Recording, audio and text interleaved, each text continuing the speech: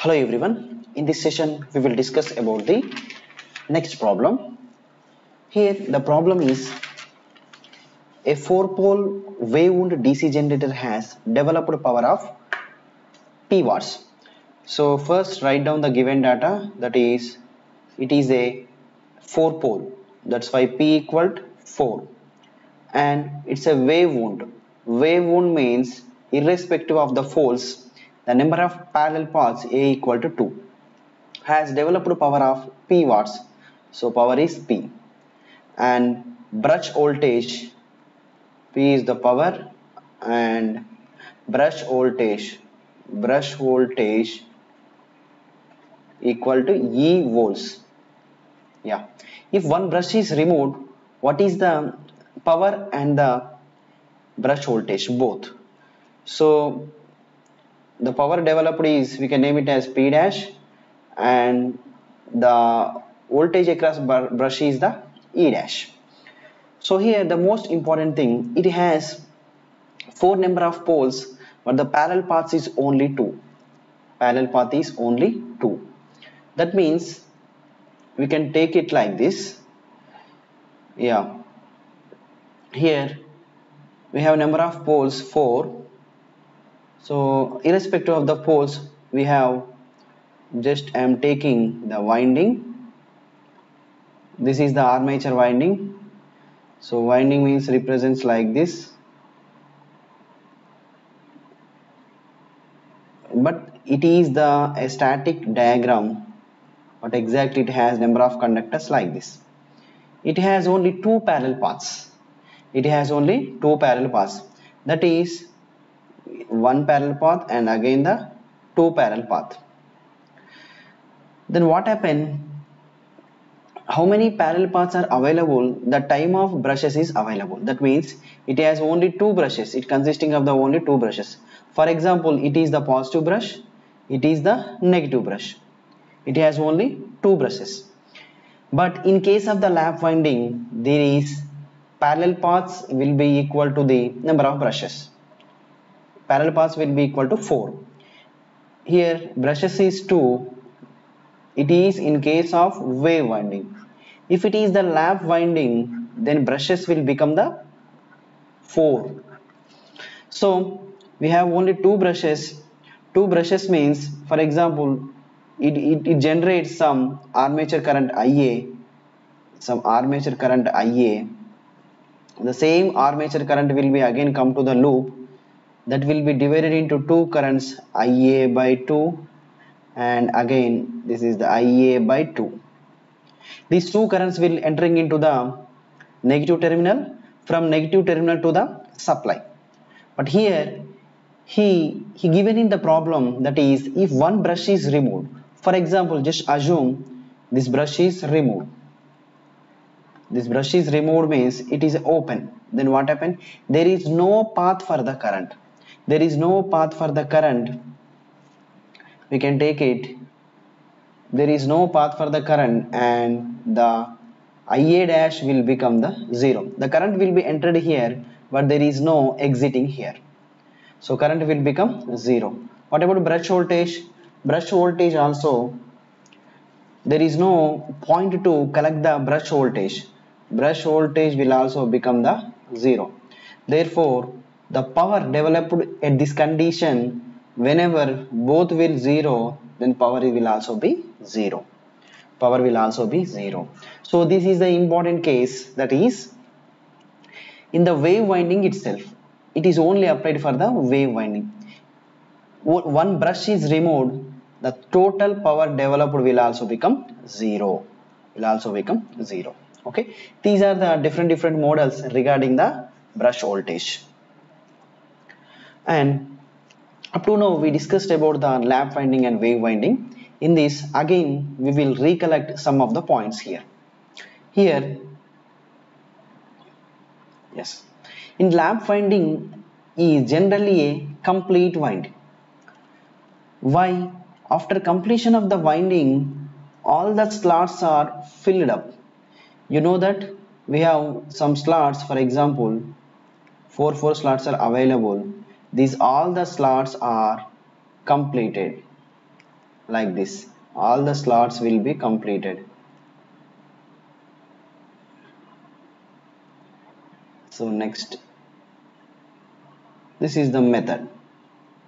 All the slots will be completed like this. So we have, for example, it is a 2-pole, 6 slots. Number of slots are 6. Then 3 slots will be completed and 6 slots will be completed like this. So that's why the lap winding is called the complete winding. Filled up with the armature winding. No slots is left empty. Here there is no slots are empty. All the slots are filled here only. But what about here? Here the wave winding, is called incomplete winding. So name itself, it is a incomplete winding. The reason is after completion of the winding, some of the slots are left empty. Some of the slots will become the empty. So that means, for example, we have number of parallel paths only 2. Here the poles is 2. So suppose we have only poles is 2, parallel paths also 2. We know that.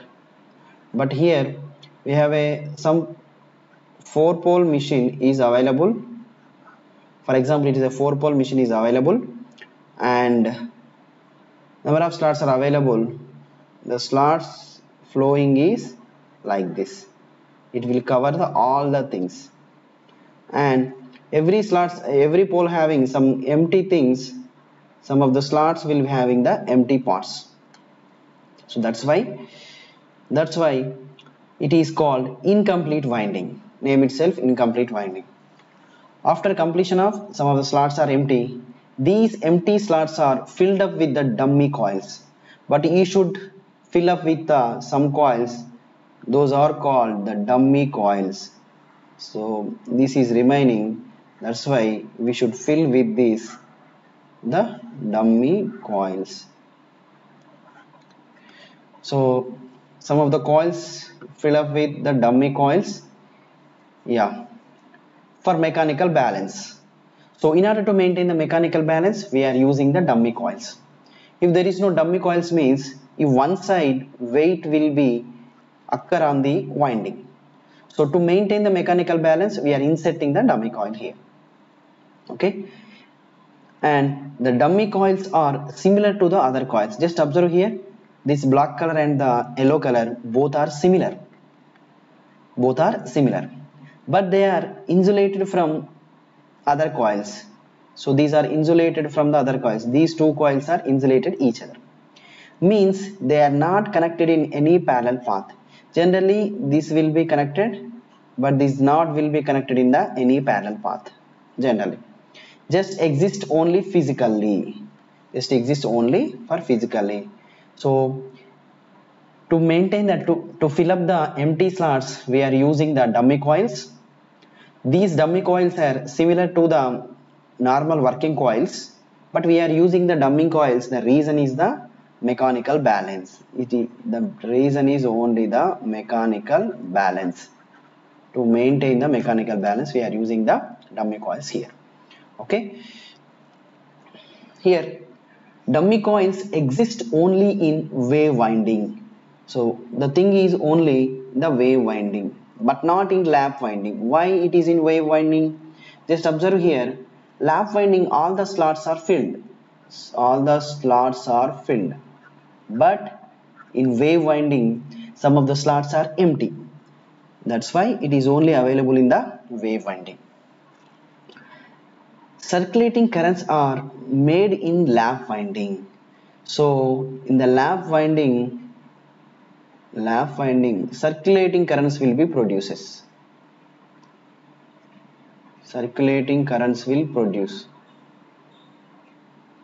Okay, these circulating currents are due to the voltage unbalances.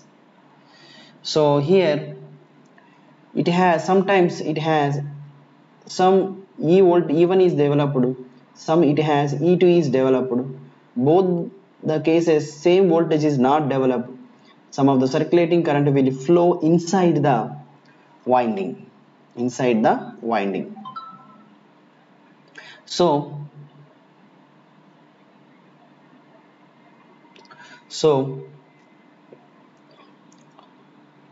why the reason is the flux unbalances. Here the same flux will not be available. That flux unbalance is the reason for is flux unbalance means the parallel path having a small difference of flux between these windings. Due to the circulating current, what is the problem with the circulating current? The unwanted copper losses and heating effect will be produces. What happened with that? We will get some unwanted copper loss. Some copper loss will be produces. Due to that copper loss, heating effect will be produces. What is the meaning of heating effect? It will become heat. It will become the heat. Okay. So circulating currents only in lap winding. The reason is for the flux unbalance. Due to that, it will become heat. Here, no circulating currents exist in the wave winding. Generally, wave winding doesn't have any circulating currents because all the parallel paths placed under all the poles. All the parallel paths are available, it consisting of the same flux. Therefore, generated Eg for all the parallel paths remains equal. So, here in wave winding, no circulating current possible. Lap winding having the only circulating currents. Okay, so this is about the problem and some of the important points regarding the lap winding and the wave winding. Okay, I hope all of you understand the session. Thank you.